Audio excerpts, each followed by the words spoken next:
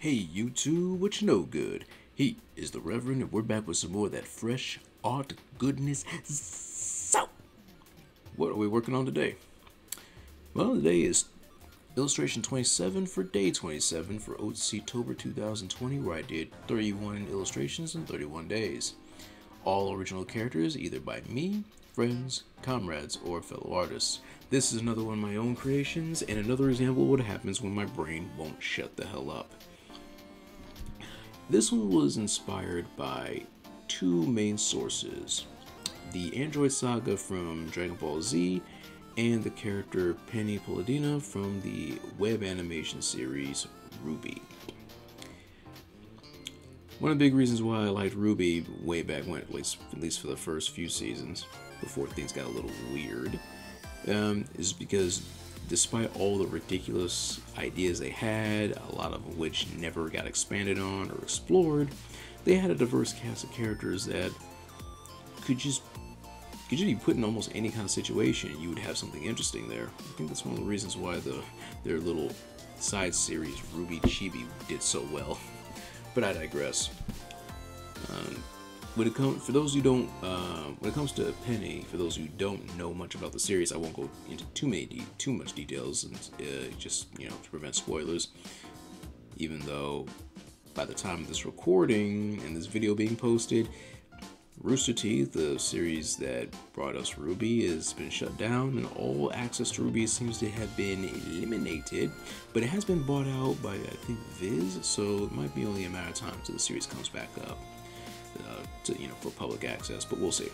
When it comes to Penny, though, she was quite socially awkward, and it was a little odd, just not just the way she spoke to people and the way she greets them, the way she addresses certain things, but even the way she walked. You could tell there was something odd about her, until one moment of incredible physical strength makes it pretty obvious she was not human. Turns out she is basically an artificial human. However, is really close to being human despite that, because apparently she has a soul. At least that's what it seems to be the case. They didn't go into too much detail at the start, but there are more details here and there. But I won't go into too much detail just in case you guys want to see the show. Meanwhile, there's also, just like in Dragon Ball with the Android saga, right before we are introduced to androids 16, 17, and 18, and eventually Cell, we get the introduction of Android 19 and 20, who were kind of frightening in their own way, especially just their very business-like way of speaking, and just how vicious and violent they were. And I think that's the two big takeaways for when it came to conceptualizing this character. I ended up designing this character to be essentially a artificial human that was also someone's bodyguard. A very no-nonsense, very business-oriented kind of individual. At least that's what it looked like from everybody. She never broke that stoic look on her face. She never took that hat off. And she was very, very efficient at protecting whoever she was supposed to be protecting. She had a product number because of course, she's just a machine, and she was basically being tested to see if she was decent enough to maybe mass produce later on. But I ended up giving her the name Cyrene, which is basically naming her off of a character in Greek mythology who was a very powerful daughter of a king, who's also known as the Lion Killer, to the point where she became a queen of her own nation after the deity Apollo just was enamored with her and just yoinked her off.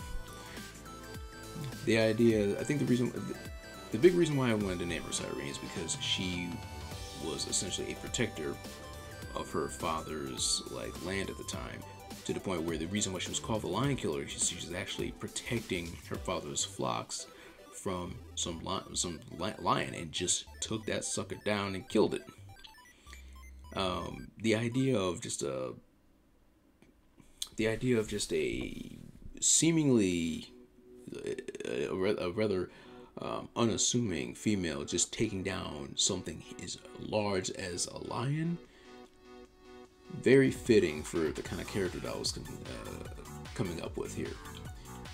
And in this illustration, you see that she's maintaining her calm demeanor despite the fact that her her identity is essentially exposed. In this illustration, we're seeing what would happen if she was in the middle of protecting whoever she was protecting, while also having had all the skin, artificial skin obviously, on her left arm completely blown off or burnt off. The sleeve is missing.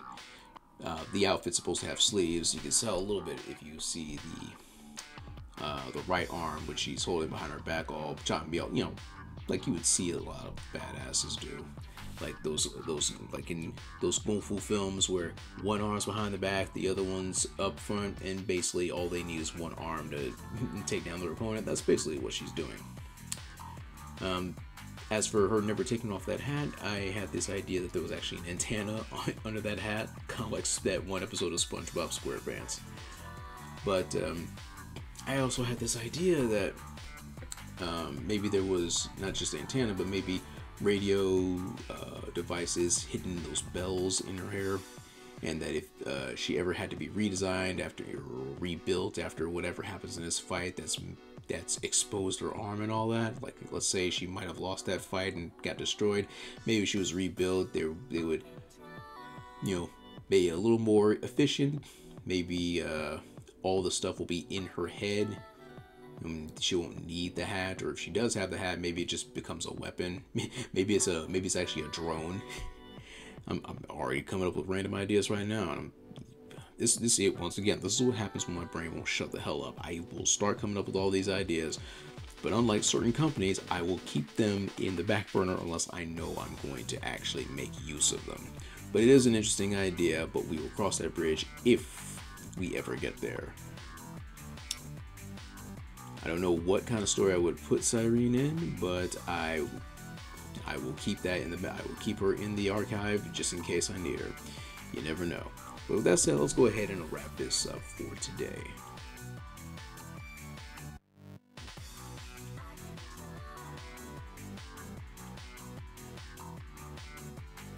If you guys enjoy what I do here, don't be afraid to like, comment, and subscribe. And if you really want to support this little project, I do commissions, and I have a Patreon. Links below.